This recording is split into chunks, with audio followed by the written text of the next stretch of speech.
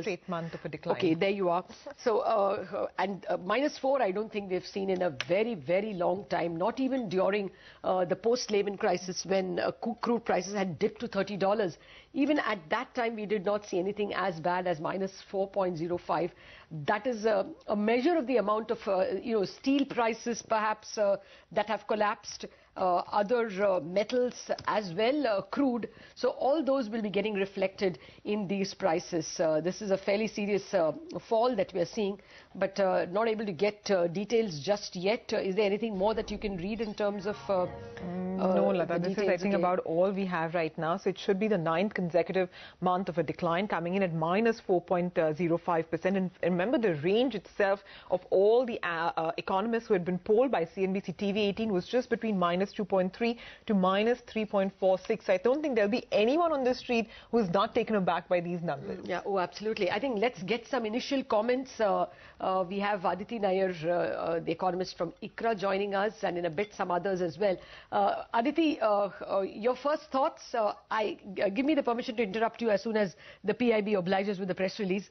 But your first thoughts? Certainly a surprise, Lata. We will have to see how much of this is really coming in from the global terms of trade shock in terms of the fall in commodity prices, particularly the plunge in crude, which is of course continued in August as well. So we do expect some of these disinflationary tendencies to strengthen and deepen in the current month. And then how much of this fall has really come in on the food side. So food we've already seen, as you mentioned, the CPI has given us some good news. I think I'll have to interrupt you because we're getting more numbers now. Incidentally, the June inflation has also been revised lower though. It's -2.2 and not -2.4 as we were initially told. So that perhaps is a blessing. One hopes this even -4 will look less deflationary as and when the final numbers come, maybe a -3.5. But here's the final data. Food inflation has come in at, that's also lower. Month on month, it has fallen by -0.6. Year on year, it's a fall of -1.2, 1.16 to be precise. So primary articles as a whole is -3.6 down year on year. And food itself is year-on-year a fall. I can't remember when we last saw this year-on-year fall of -1.6. The biggest culprit actually is potato prices, which year-on-year has fallen by 50%. Vegetable prices as a whole year-on-year have fallen by 24%. But I'll tell you, the month-on-month falls, that's also vegetables. And we saw that in the CPI basket. In the CPI basket, month-on-month, we had seen a 7% contraction in vegetable prices. Now we see a 0.5% contraction in the WPI. Fruits also have fallen month-on-month by 4.5%, year-on-year as well by 4.5%. Egg, meat and fish. Eggs, I mean, people were telling us in June itself that the latter half of June had seen the egg prices beginning to soften. Egg, meat and fish have fallen by 6.6% month-on-month, and the year-on-year rise is just 2.5%. I mean, we have to concentrate on egg, meat and fish, fruit and vegetable, because these are the protein components which have consistently been rising. We have been able to control cereal inflation for the better part of last 15 months, but the protein elements, especially pulses, were being a little resistant. Pulses are still up 35% year-on-year and 1.3% year-on-year. That is yet to be contained, and we saw that in the CPI as well. That showed a 22% rise year-on-year. So those problems remain, but barring pulses, this is a picture of reining in inflation. Cereals have not been the problem for the longest time. That year-on-year has fallen 1.5%. That's important because it's 4% of the entire basket. Cereals cannot be taken lightly. Pulses is 0.7% of the basket, but it is the one that is still resistant. The other components, vegetables for instance, I told you have fallen month on month, and even year on year have fallen very sharply, 24%. Milk, meat, egg, fish are also fairly reasonably under control on year terms. Now for the other entries in the WPI, fuel and power are down about 13% year on year. Fuel and power are also down month on month by 2%. Largely, of course, it's diesel prices which have been cut consistently. Manufactured products is the story that we will be worried about. Month on month, manufactured products have fallen by 0.3%. That's not good. You know, just a brief interlude. Why would a manufacturer want to produce something if at the end of the production the price is going the price he's going to get is even less? You know, it kind of is a deterrent to increase in production. A mild inflation is what a manufacturer would like. But this month on month is the fall of 0.3, and year on year the manufactured products index has fallen by 1.47%. This is a little different from the core inflation because manufactured products has some food products as well, like refined sugar, refined edible oils, which are manufactured items. I'll give you the core number in a bit as soon as it starts flashing on the wires, or one of our sources mail it to us. But within the manufactured products, just about everything has fallen month on month. The food items, sugar has fallen 4% month on month, edible oils has fallen 0.25% month on month. But this pales in comparison to the falls we are seeing in the manufactured goods. Man-made textiles has fallen 0.6% month on month, and year on year it is down 2.5%. Let's come to the steel items. Irons and semis are down 0.3%, 0.4 actually, 0.37, 0.4% month on month. They are down 10.5% year on year. Likewise, metal products as well are flat actually, 0.1% higher, and year on year it's a fall of 6%. That's where really it hurts most. Chemicals fortunately are up 0.4%. I would wonder how rubber products did. It says 0.3 up, but year on year it is a fall of 0.8. Year on year every manufactured item is cheaper practically except paper. So that's the list. A huge fall in food prices has led to this shockingly low WPI, but it's not as if manufactured products have been spared. It is overall as well a minus 1.47% fall, 1.5% fall, and I think with that the manufactured products are also seeing deflation for the fourth or the fifth consecutive month. I think from March. That's March, April, May, June, July. Now this is the fifth month that manufactured products are in exactly deflation territory. This looks serious. I doubt if these numbers can be taken very lightly by the central bank, even though they don't look at the WPI. Rupa again, it's today the chief economist at LT Finance is also with us. Rupa, I've told you all the possible numbers. What's your comment? See, Lata, I honestly feel that WPI is a better indicator of what's happening in the real sector than IIP, because this whole deflationary tendencies that WPI has been consistently showing is primarily a reflection, as you said, of course, of a substantial decline in global commodity prices, but also a significant weakening of aggregate demand. And whatever story has been communicated to us by, say, PMI or core industrial production, or, the demand coming from power generation companies or passenger vehicle sales, all that is getting substantiated by today's number. And we have to take it as a very, significant indicator of serious weakness in aggregate demand level. Yes, point taken. We have to pull up the bank Nifty. It had actually, to be fair, risen by 11 o'clock itself to its current 1.5, 1.6% highs. But the bank Nifty is now standing probably at the highest point of the day, up about 1.7%. Clearly, people are factoring in that some kind of help may come the way of banks in the form of an interest rate cut. But the entire market, to be fair, is at the day's highs, 1.3% higher. So the lower inflation number is being greeted in a convoluted manner with actually higher prices.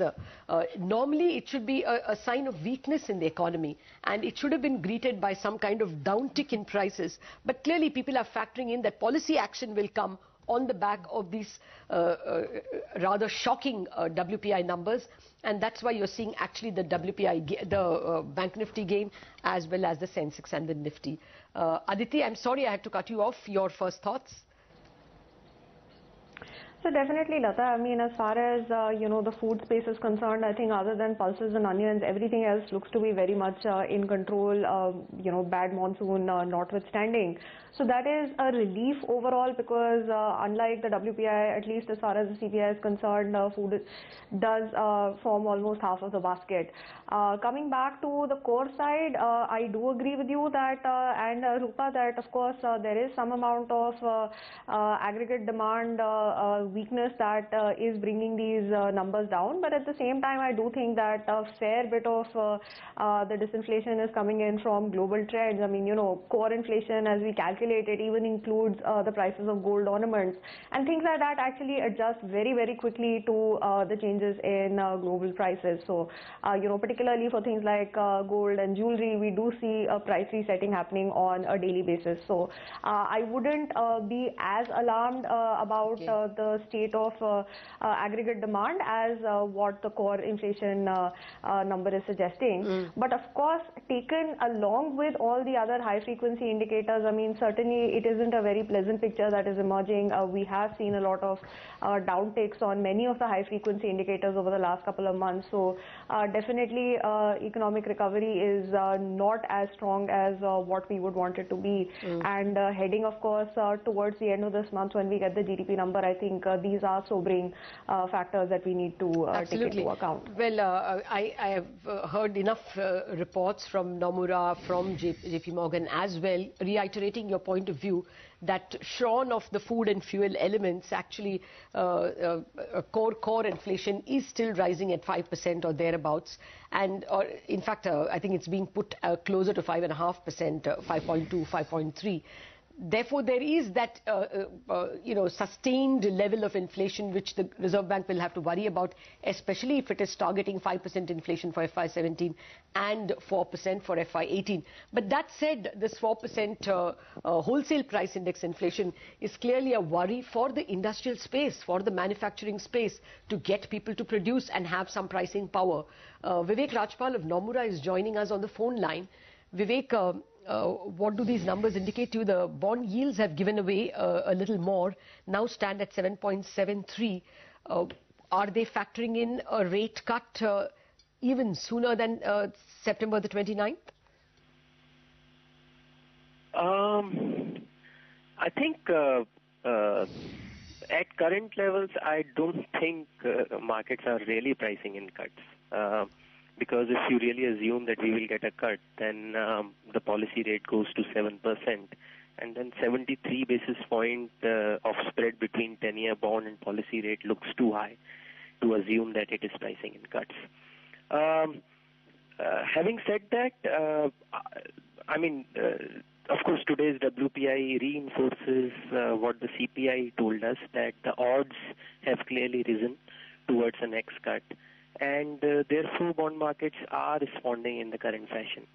Having said that, I think there are uncertainty in the global environment which we cannot take our eyes off.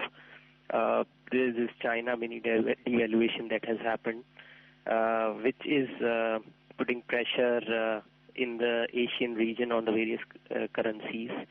Though India is definitely much more resilient.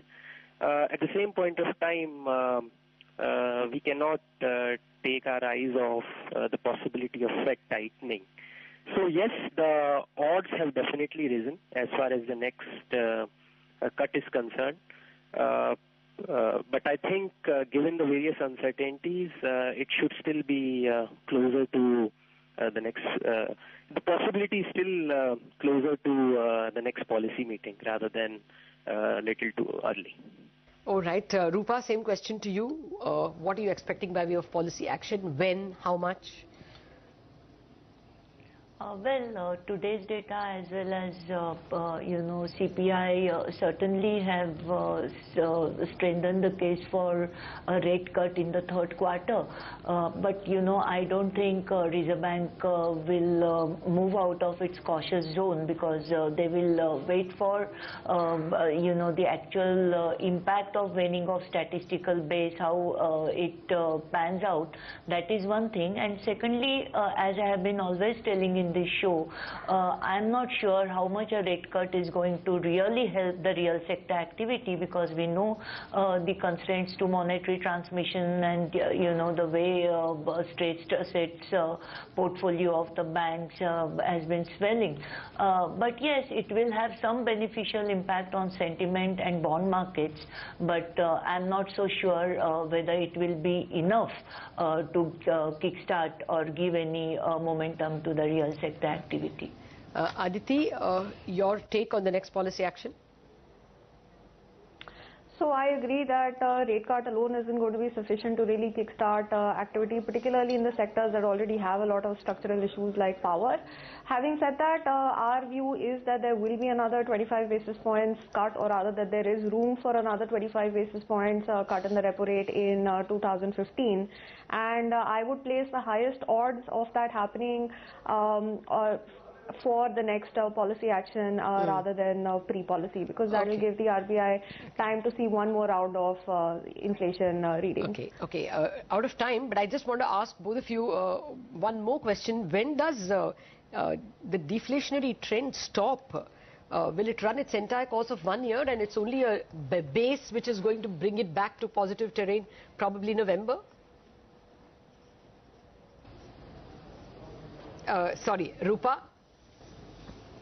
No, I'm not so confident about it, because on the ground channel checks suggest that the core industrial activity has weakened quite significantly, and if you even look at the performance of monsoon so far, food prices is not the only indication, but going by the IMD's forecast for the month of August and September, I'm a bit worried about even the agro-based industries and their production. So I'm not so sure that November onwards we can confidently say that there will be a reversal in this trend. Okay, Aditi, when do you see it taking a U-turn? So I thought it would be November before I saw today's deep disinflation. I'll have to rework it. Given the kind of commodity price falls we've seen in the last couple of weeks, maybe we need to push it ahead to either December or maybe even January. But that will be one certainly full year until October, November.